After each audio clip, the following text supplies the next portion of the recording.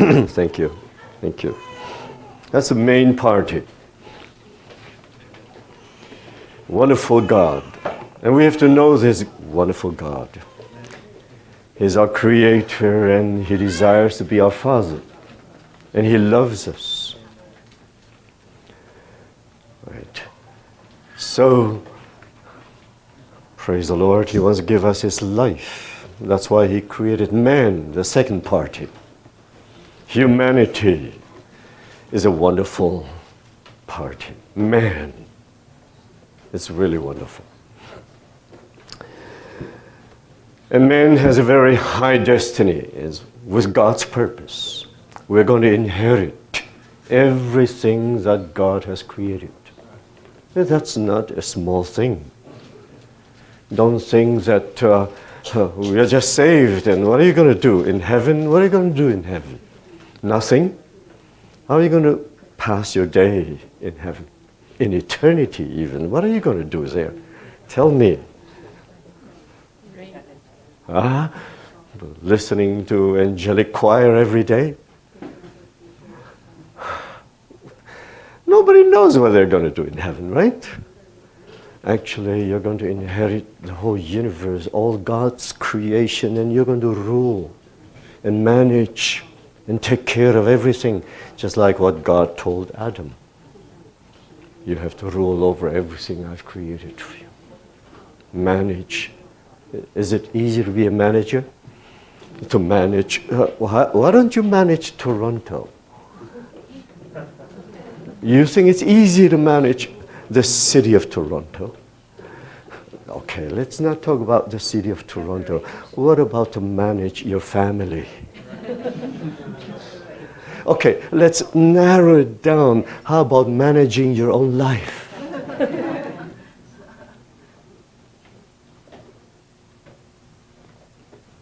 Right?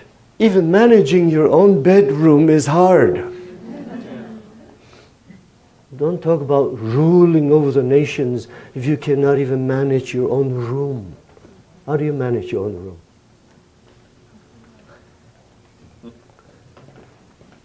You think it's easy. But then when you narrow it down to all these situations, you can see, Lord, I need so much salvation to the uttermost. I need to be transformed. We need to be filled with Christ. And when are you going to do that? So mankind is the second party that is very important for God. The dogs are just your pet, okay? Cats and dogs. And of course, all those wild animals is good for a zoo. It's okay. Right? There's not much purpose in them except for us to enjoy. Zoo in San Diego is very good. You come to Southern California, visit the zoo. One of the perhaps best zoo in the world.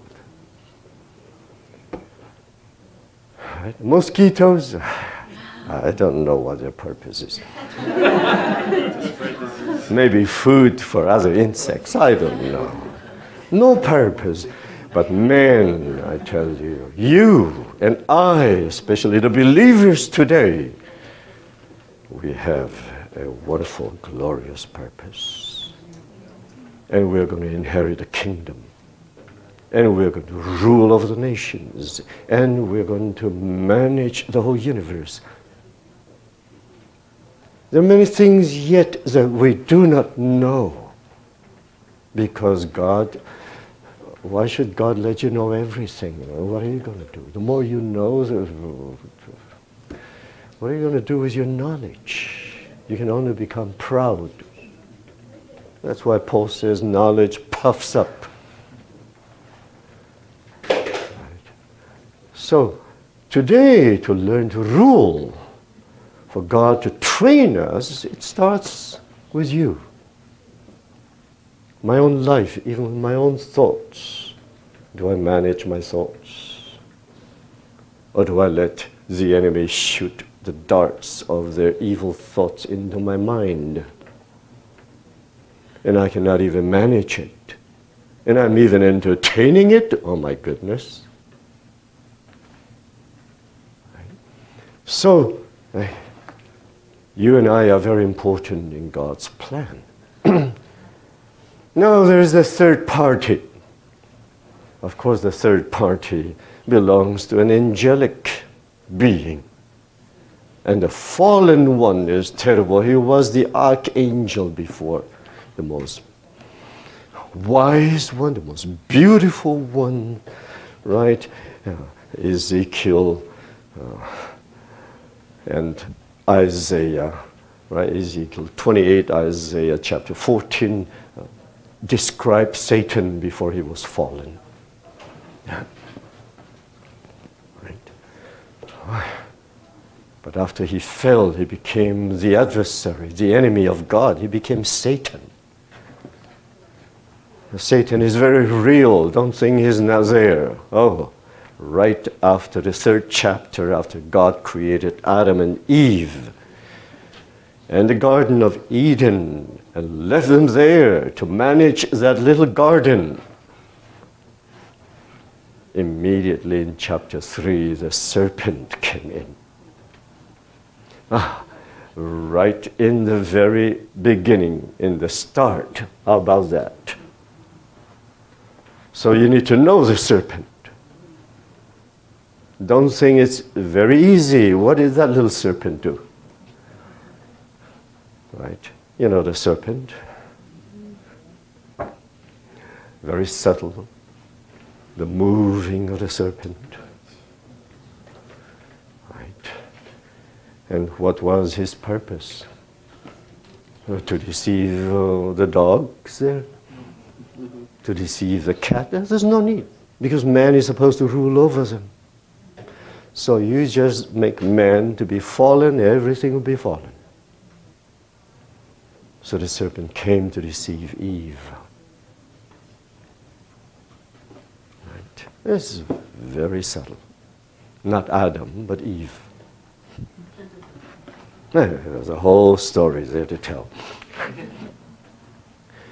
And the main point is to make Eve doubt God. And he started to slander God. Did God say this? And he purposely twisted God's word. And Eve just was taken by surprise. And if you start your conversation with a serpent, you're finished.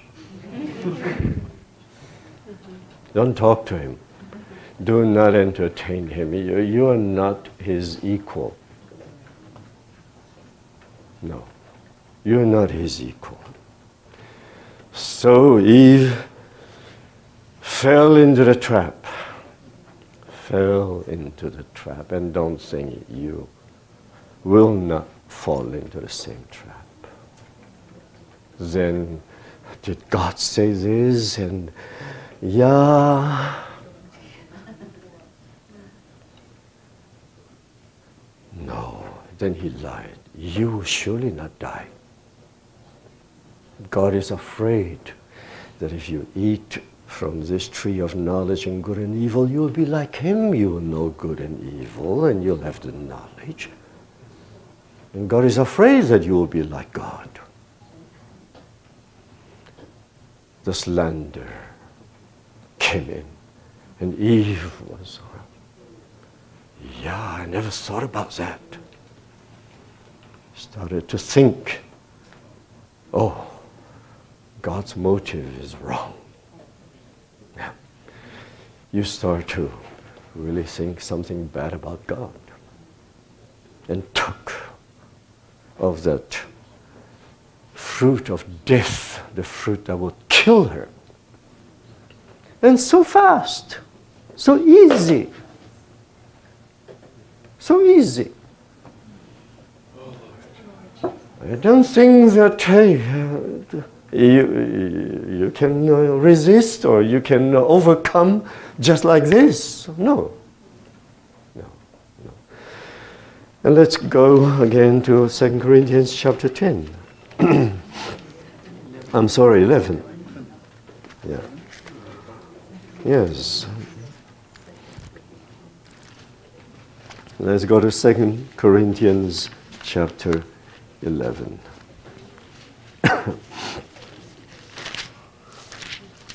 It's good to know the word again and to read it. Verse 2. I am jealous for you with godly jealousy. For I have betrothed you to one husband. Praise the Lord. Husband, the bride and the bridegroom. That I may present you as a chaste virgin to Christ. And this is what the Lord is seeking for with regards to his church. Personally, as the bride, pure. Right? The church must be pure. If it is not pure, it's no good. It's no good. Right? And here, that I may present you as a chaste virgin to Christ. So keep it in your heart. What kind of a church you want to be in Toronto? Just a singing church, a dancing church, a sermon church. What kind of a church do we want to build? Right. A famous one, a big one. What is your goal? Right. If we want to be the bride of Christ, what should you do? A capable church? What kind of a church? It must be a pure virgin. Amen. Spiritually. Right. You preserve yourself for the Lord. Now, Paul says in verse 3, which is very important, but I fear, and Paul had such a care for the church, and he has a fear there, lest somehow as the serpent deceived Eve by his craftiness, Satan is a professional deceiver. He has been practicing that profession for at least 6,000 years. At least, not talking about before Adam. He already deceived a lot of even angelic beings. Revelation says 1/3 of the angels followed him. It must be deceived by him, right? Otherwise, how would 1/3 of the angelic beings followed him? He is a professional deceiver. That's his profession. Revelation chapter 12 says he's the deceiver of the world. The whole world was deceived by him. 2 Corinthians chapter 4 says he's the God of this world. He's even like a God. He blinded the eyes of those who believes not. Why do you think so many people did not believe in God today? Blinded. And who caused them to be blind? The deceiver. After you deceive a person and the person believes your lies, that person becomes blind. Just like today in the politics in the USA, you hear lies every day in the news media against Trump, and a lot of people believe, and they hated Trump for no good reason. They hate this man.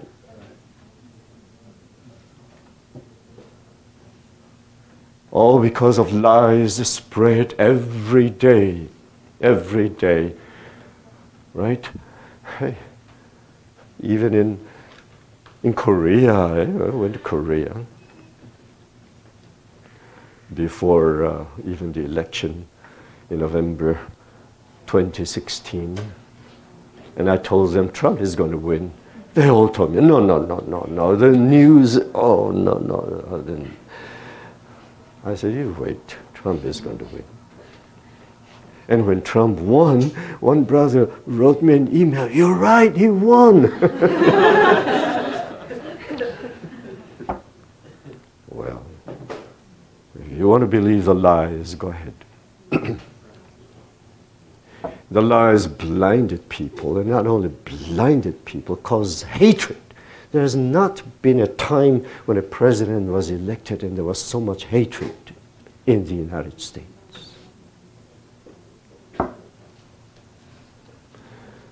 I'm not for politics.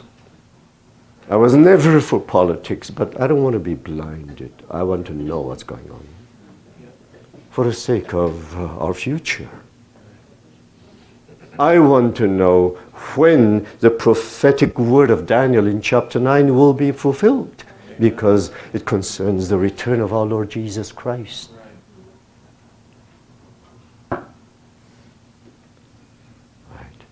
And the whole politics today, my goodness, the right word is diabolical. It's the word for devil, diabolos, in Greek. Right. The one who is the author of confusion, the father of lies. He is even a murderer, the Lord said from the very beginning. All of this terrible word, and that's happening today, he's the opposer, he's the adversary, slanderer, liar. He's a thief in John chapter 10. He came to rob and to kill. Right. So here, you must know this party. The Chinese saying, there's a Chinese saying, if you want to win a war, you have to know yourself and you have to know your enemies. 要知己，你的自己你要知道，也要知敌，你的敌人你要认识。你不认识敌人的话，你要去打仗吗？不行啊。Now, in the Bible it talks about, I'm sorry. If you don't know yourself and you don't know your enemies, you cannot win a war. You overestimated yourself. You think you're so strong, but you don't realize your enemy is 10 times stronger. You want to go out and fight the battle, you're going to lose. Don't overestimate yourself, and do not underestimate your enemy. So anybody who doesn't know the devil and what he's doing and what he's up to and what his strategies are, you don't stand a chance. You think it's easy to fight a spiritual warfare? You think it's easy? In Ephesians chapter 6, why at the very end, Paul talks about our warfare is not against flesh and blood, not against men, but against spiritual wickedness in the heavenly places, the rulers of this world. Against Satan, against the power of darkness, the principalities and powers. You think it's easy to fight against them. So if we do not know them, if we are ignorant of our enemies, then you'll be swallowed up. Right? Today in the politics, those previous administrations, they gave Iran everything. You give Iran everything to make a nuclear bomb, you're committing suicide. This is stupid. Stupidity. Right. I'm not talking about politics. I'm just trying to describe how terrible it is for us as Christians if we do not know what the enemy is doing, what our brother has been sharing there. In simple terms, and I'm glad he did, because then we understand the tricks. And sometimes his tricks are so simple, just hatred, right? Right? Offense and hatred, and I got angry. Hey, what the Lord says, if you hate a brother, you already murdered him, you already killed him. How many times have you committed murder? Oh, you said I haven't killed anyone. Well, be careful what you say.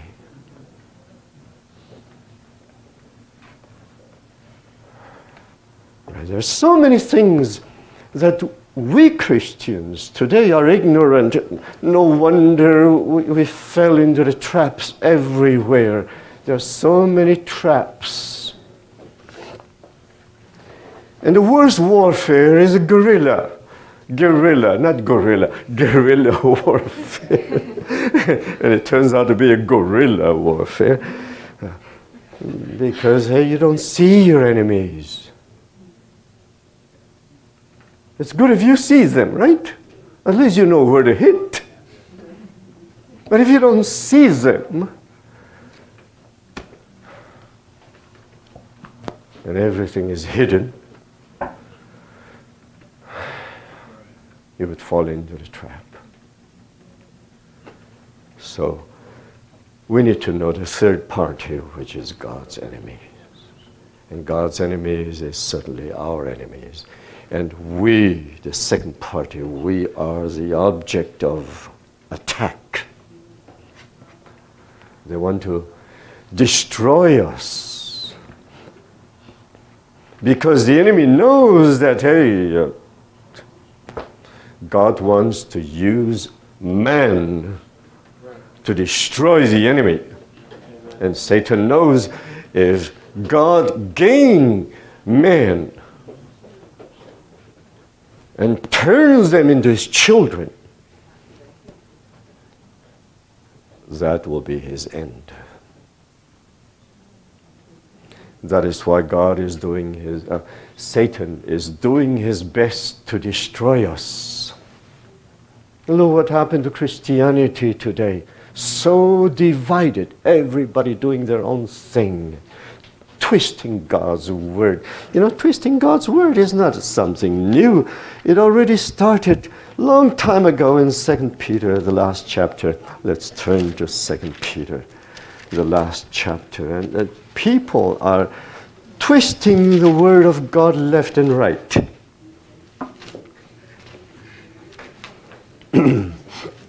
Verse 15. And consider that long suffering of our Lord is salvation, as also our beloved brother Paul. Beloved brother Paul. Like Peter saying, beloved brother Paul. He didn't hate Paul.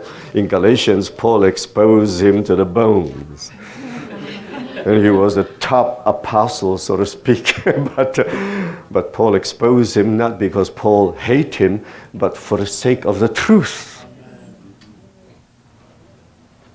And Peter did not hold it in his heart. Oh, who do you think you are? I was apostle before you. Right. But he called here our beloved brother Paul. I really love this word. Yeah. According to the wisdom given to him. And even Peter had to admit that.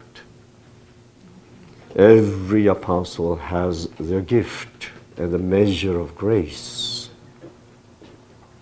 Not to compete with one another, but to supplement, to supplement one another. Speaking in them of these things in which are some things hard to understand, which untaught and unstable people, of course, must be the believers, the Christians, otherwise they will not twist to their own destruction, as they also do with the rest of the scriptures. That means Satan will use people to twist every verse in the Bible. Yeah. That's his job, that's Satan's job, is to destroy. 7-Eleven, like our brother said. And 24 hours a day, 7-Eleven. Never stop, never sleep. Like what Peter says, he's like a roaring lion going around and never sleep and trying to swallow us. What would you do if there are 20 lions running loose in Toronto? Would you let your children play in the playground outside by themselves? Go bicycle riding in the park. They would love to be in Edward Garden. So just take them there for a stroll. Would you do that? No. Dangerous. But we Christians do not feel we are in danger zone today, do you? Toronto is so nice. Right? Peaceful. What? Isn't it? Well, maybe that's why you moved here to Toronto.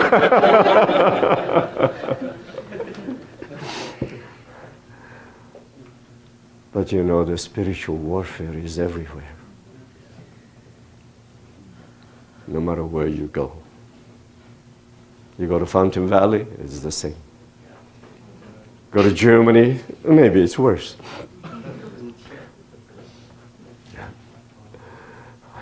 So, wherever we go, we have to be aware that we are in a spiritual warfare.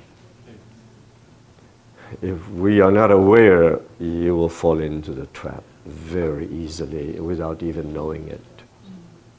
Without even knowing it. The enemy today is so subtle. Right? Of course, after 6,000 years, the demon's tactic is definitely more improved than 2 millennia ago. Yeah, the demon possession today is definitely very much different than reported in the New Testament, where those demon-possessed will live in the cemetery and tear out their clothes, and like the horror movies. No, they're not like that. Today, they're celebrities.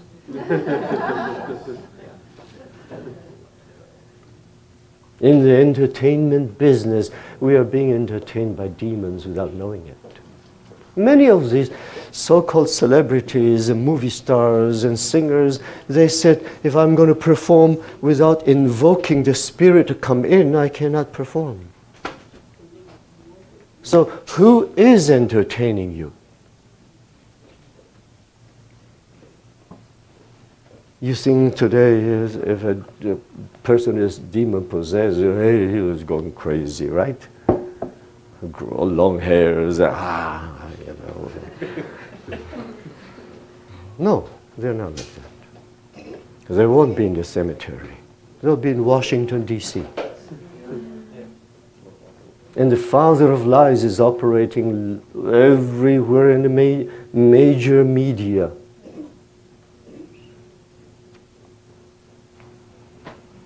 It's very different today, but if you do not know the strategy of the enemy, you fall into the trap. They are out to influence the whole world. So Revelation chapter 12, let me read it to you again. Let us just read it. Let us read it. We are naive. We Christians, not only the people in the world are naive. Anyway, they're atheists. They don't believe in God. That's why they are so unrighteous. They're fallen. Wars, killing. They have no conscience. Right. They don't like you, they get rid of you. There's a long list of people being killed. Yeah. Verse 7. And war broke out in heaven after the man-child was raptured to the throne, not just to the sky. Michael and his angels. Michael is the present, right, archangel, fought with a dragon. Satan became a dragon. That little serpent became a big, mighty, powerful dragon. Can you imagine? He also grew. And he also changed his form. He was transformed from a serpent to a dragon with time. How about that? The only people that are not transformed is the church. They are deformed. So the great dragon was cast out. Now it says, verse 9, that serpent of old is the same serpent in the Garden of Eden.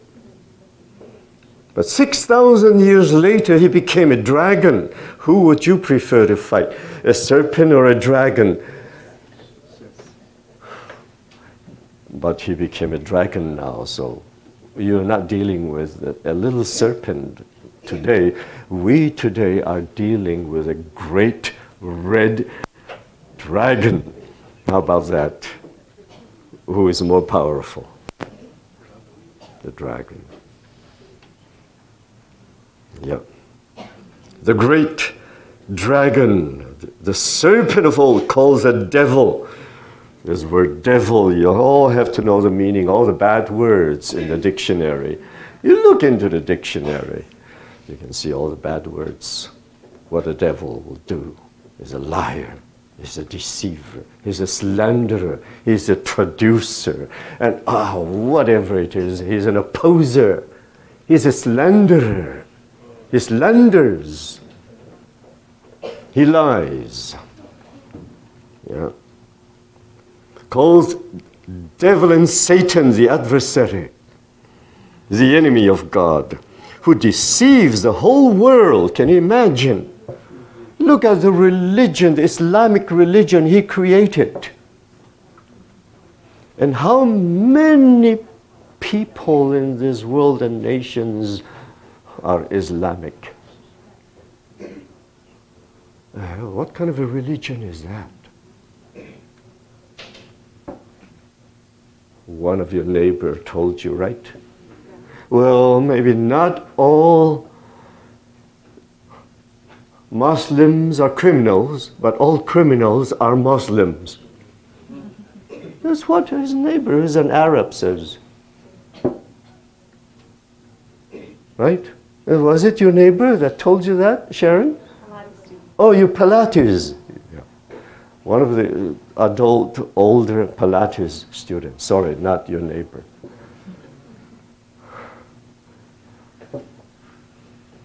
Not all Muslims are criminals, but all the criminals there are Muslims.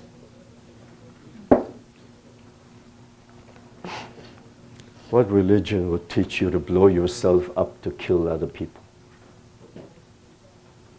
And people believe that kind of religion. Would you join that religion? That's how they convert people. History says on one hand with Quran, on the other hand with a sword. You choose what? You want my Quran or you want your head?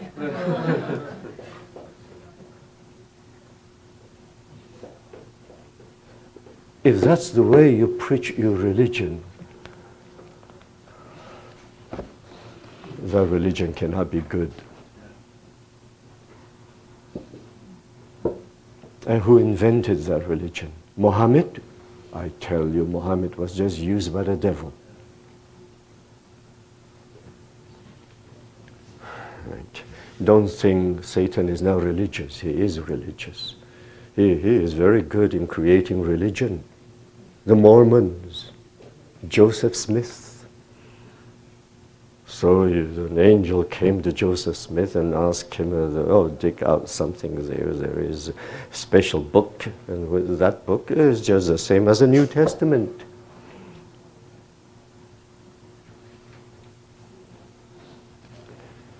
It's crazy. The whole world is crazy. He's a deceiver. Deceiver of the whole world. But at this time, in Revelation chapter 12, he was cast to the earth, and his angels were cast out with him. And then it says he is the accuser of the brethren. Verse 10, right? For the accuser of our brethren, who accuse them before our God during the day. I would say especially at night when you sleep. You'll be dreaming about it. Accuser of our brethren day and night. Do you want to be an accuser? Our Lord Jesus Christ is our great heavenly high priest accusing you daily before the Father? No, what does he do before the Father? Intercedes. Now, in the church life, are you an accuser of the brethren, or are you an intercessor of the brethren?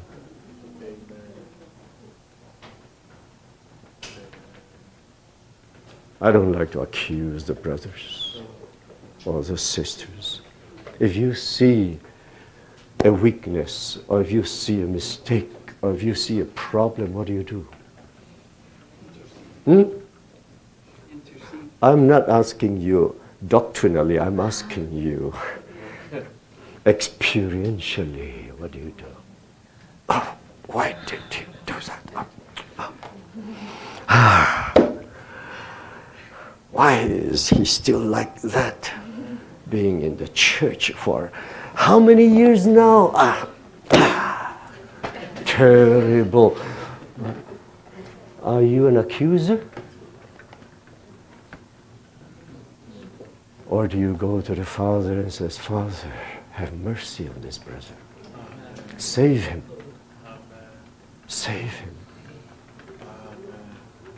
What are we? Are we like the Lord Jesus Christ, an intercessor, or are we like Satan, an accuser? So many times we fall into his trap without knowing it.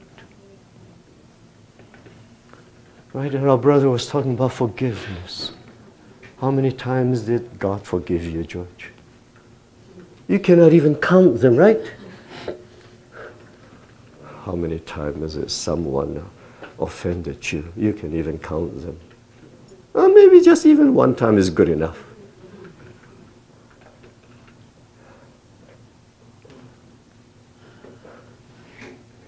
In our heart we have a book of offenses. Every offense is recorded there. Anyone who at certain time offended you and what offense, oh, you wrote it down, recorded, written in your heart. Your heart becomes a book, a record of offenses. And after 10 years, you still cannot forget. You still remember. Even if you say, okay, I'll forgive him, but you will not forget.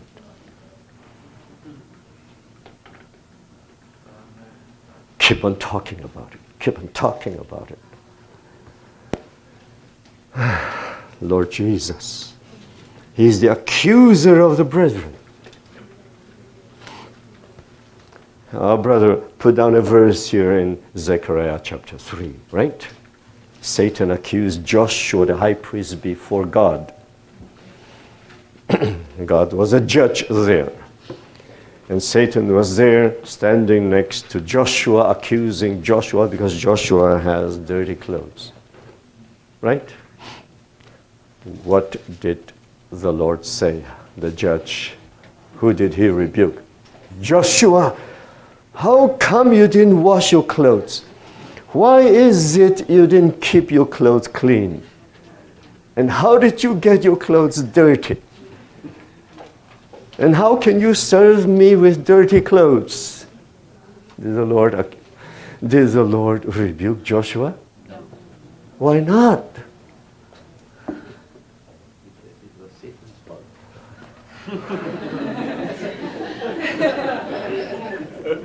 You are correct. Satan makes you do those things and then accuse you before God.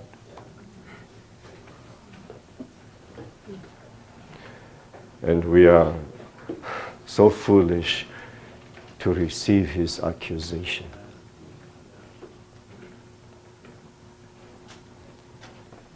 And the Lord says, the Lord who dwells in Jerusalem, who loves Jerusalem, rebuke you, Satan. Yeah. Right. So we need to learn. If there's a problem, the first one you must rebuke is Satan.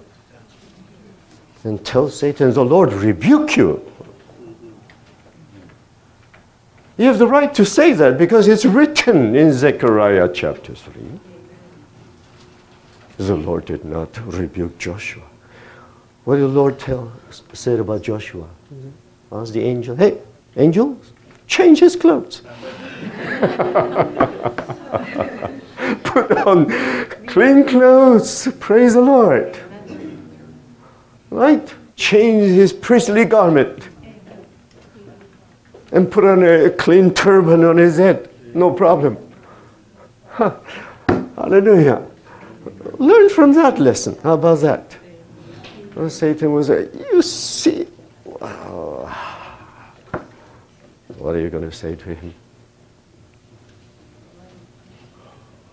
You should tell him it's your fault. The Lord will rebuke you. And you take the precious blood of the Lord. But don't take it lightly. You must repent before God. You must confess, Lord, forgive me, cleanse me. And apply 1 John chapter 1, verse 9. If you confess your sins, he is faithful and just to forgive your sins and to cleanse you from all unrighteousness. Yeah. This is wonderful. Then your conscience is free. Then you will not be afraid to approach God, to come back to the Holy of Holies, to restore that wonderful relationship with God. Right? So he is the accuser. Terrible accuser. And we don't want to be an accuser. I don't want to be an accuser. And I don't want to listen to accusation. It doesn't mean that I don't believe it. But hey, what are we going to do if we accuse each other in the church life? You accuse me of being too sloppy, and I accuse you of being too strict. Oh, goodness. So, hey, you accuse me of being strict, and I accuse you of being so loose. What are we going to do? And we're going to build up Zion.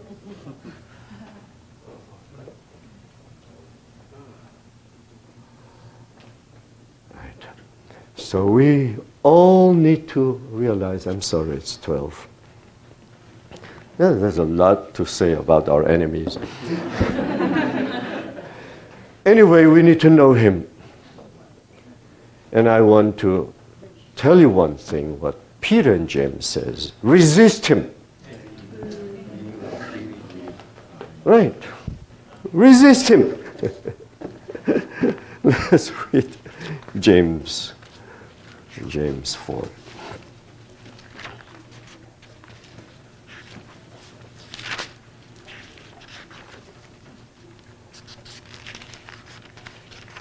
Yeah. Oh Lord Jesus. What verse is it? 7? Yeah. Yes. Submit to God. Resist the devil, and he will flee from you.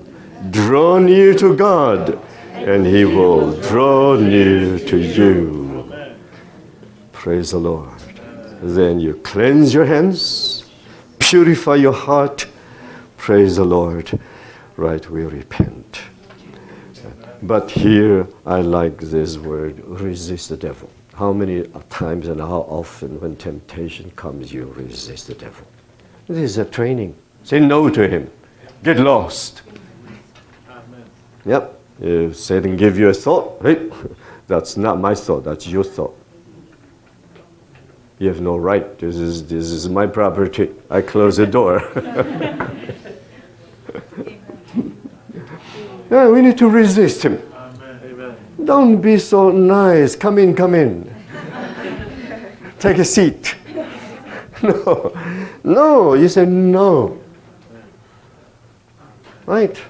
I like the billboard that says, just say no to those drug users, right? If they come to tempt you, just say no. It's very simple. Everybody can say no. Right? Remember when you were just a little boy, your favorite word is no. No. But now our no is to Satan. Say no. It is powerful to say no. You know why? Because your will is given to you by God. God has created us, in us, a thing, an ability called the will. And even God has to respect your will. If you do not believe in God, you said no to Him, God can't do anything. He cannot save you. Although He died for you. Because He respects your will. Now, the devil is taking advantage because you don't know you have a will that can say no to Him. You say no. Learn to say no. Is it so hard to say no?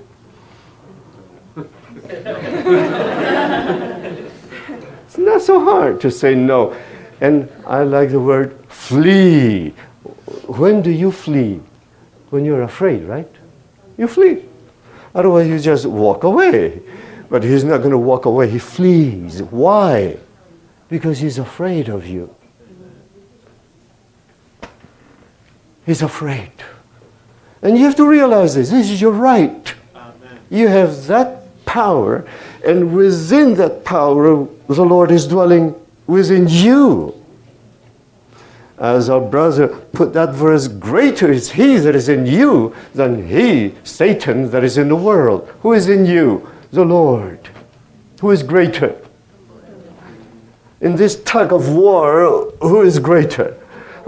Let me tell you, He only has 1/3 of the angels. We have 2/3 of the angels pulling the tug of war. Who is going to win the tug of war here? Don't give the devil so much credit. We are more powerful than we think. That's why He says, put on the whole armor and stand. We can defeat the enemy. And I like that song. We cannot be defeated because our Lord is the victor. He already destroyed him who has the power of death, which is the devil. And He already cast off all the principalities and powers. We have a lot of weapons that we don't know and we don't use. We don't use the Word of God. We don't use the truth. The weapons of righteousness we don't use. And we don't consecrate ourselves as instrument of righteousness. There are many aspects. But if you don't know how to use it, then the weapons are no good. Don't think if you have a gun, that's good enough. No, you need practice. Every week you have to go practice. Otherwise you won't hit the mark. If you bang, you'll be hitting the air. You have to know how to use it. If you don't know how to use it, you don't use it, you cannot hit anything. Everything you need practice. Even your thoughts you need to practice. You need to resist the devil. Say, no, get lost. Get away from me. Right? Chase him out. Right?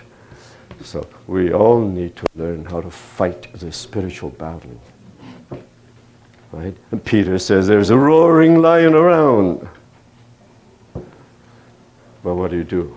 With that roaring lion, if you resist him, he will flee from you.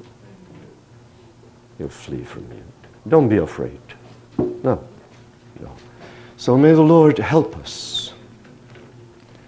Right? We want to prepare for the Lord's coming.